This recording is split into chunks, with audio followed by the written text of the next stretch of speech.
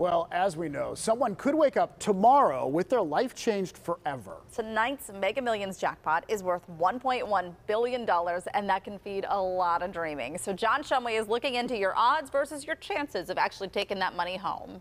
Yeah, and it's an important distinction. There is a difference between odds and chances. The key to the whole thing is to go in as a fun exercise without expectations. When the jackpots reach the stratosphere of hope, Associate Professor of Mathematical Sciences at CMU, Michael Young, says his phone rings. This happens quite often, and I give them the same truth that I'm giving you. Dr. Mark Glickman at the Harvard University Department of Statistics gets the calls too. You're a math guru. Tell me how to win this thing. Well, I think all the smart people realize that there's pretty much no help I can give them. Because there's nothing you could do to improve the odds. Okay, let's start with the odds. There's about 302 million ways that the balls can be drawn.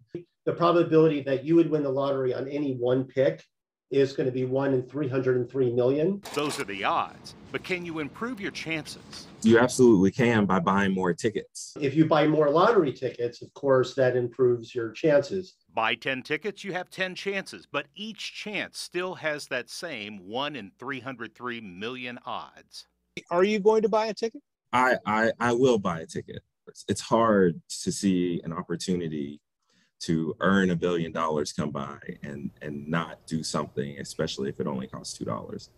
Absolutely. And all that said, the experts do have a couple of suggestions for us. And coming up, we're going to talk about how you can reduce the chance of having to share your winnings with somebody else, and something about the annuity payout that you probably don't know. That first check wouldn't be anywhere close to what you're thinking. I'm taking notes just in case. Okay, fair enough. You want to be prepared. So let's talk about the tax hit, because we know that's coming too. Oh, yeah. The feds want to get their share, 37%. They only withhold 24%. So then you're going to have to come up with the other 13% of tax time.